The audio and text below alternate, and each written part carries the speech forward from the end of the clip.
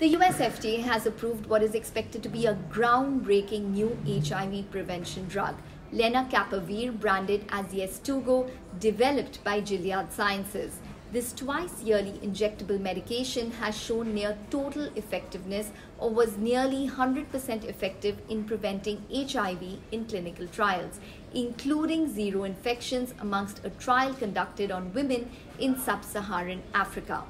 Unlike daily preventive pills for high-risk people like Truvada, Yeztugo is a long-acting solution that significantly improves adherence, offering a major step forward in the fight against HIV.